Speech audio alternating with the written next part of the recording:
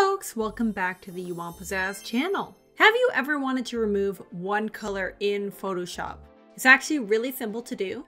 Go ahead and open up your Photoshop, and I have this image of a brain. And let's say we want to remove the white. Usually I would take the magic wand tool, click the background, delete, and then go to each individual one.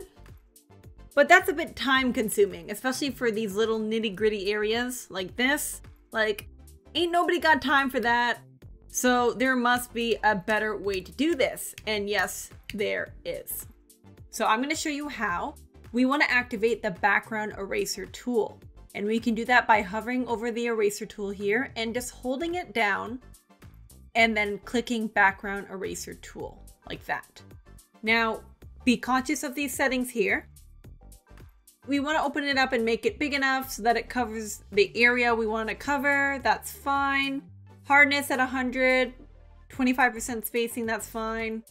And then we want to make sure that it's on the color picker tool. Now make it the first option here.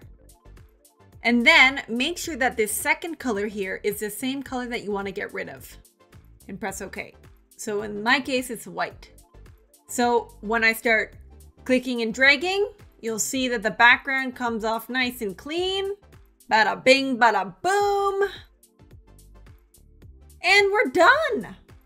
That's just a nice little easy trick if you want to get rid of one color in Photoshop. It helps you get into the nitty gritty and get rid of those little tiny spots that are right in between the lines. I hope you found this tutorial helpful. If you did, please give this video a like and subscribe to the You Want Pizzazz channel for more videos. I love you so much, and I'll see you later. Bye.